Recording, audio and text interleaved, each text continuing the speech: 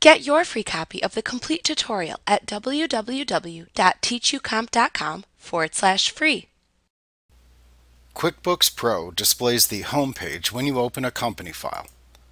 The home page provides a starting point that allows you to access many of the most commonly used features of the program. It also shows an overview of the relationships between the various windows within the QuickBooks Pro application.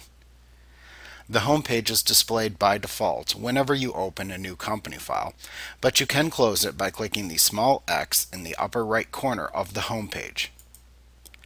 You can redisplay the home page by clicking the Home button within the icon bar if that is displayed, or by selecting Company and then choosing the Home Page command from the menu bar. The home page displays icons that show the sequence of activities often performed when using QuickBooks. Each activity is shown as an icon within a diagram of related activities underneath a general heading, such as customers or vendors that are shown at the top of each section. New users will want to note the flow of activities shown here is a really great way to begin learning how QuickBooks is commonly used within businesses.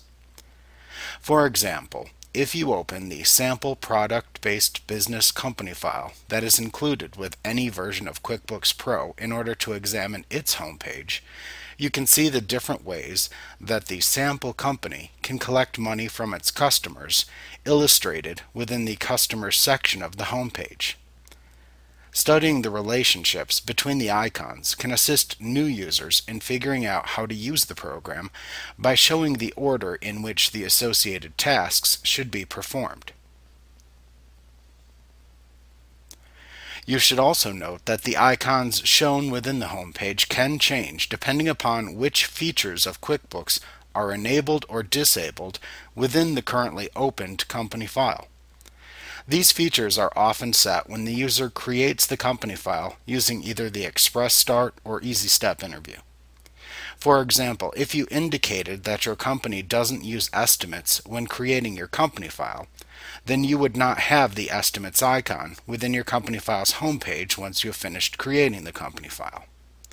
You can, however, also manually enable or disable features of QuickBooks after creating a company file, which can also change the icons that are shown within the homepage.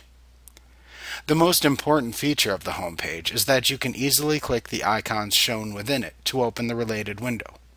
For example, clicking the Create Invoices icon will open the Create Invoices window within QuickBooks. This allows you to have quick access to the various windows within the QuickBooks application. Like what you see? Pick up your free copy of the complete tutorial at www.teachucomp.com/free.